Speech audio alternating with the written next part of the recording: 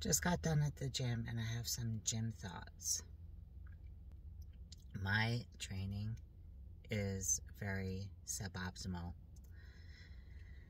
I work out fasted, not because I want to or because of any supposed benefits. It's because if I stop to grab anything, my dogs will go batshit crazy.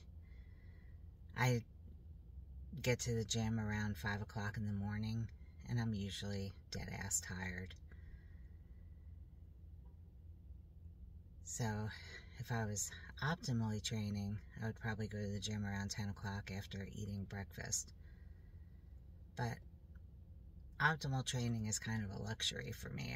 It's not going to happen. It's either going to be get in while I can or not at all.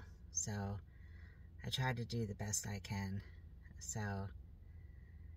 But sometimes, like today, I wasn't really feeling the workout. I was up a lot later than usual last night. And sometimes it is what it is. If I'm really not feeling well, then I'm going to stay home. But if it's just, my inner child saying, I don't want to, I'm tired, then my inner adult's going to have to gently prod me out to the door and get my sleepy self to the gym.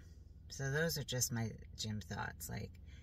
If you're just a regular person like me, just trying to be independent as possible in old age, don't worry about the optimal training, the optimal program, the optimal whatever. My program's actually very good, but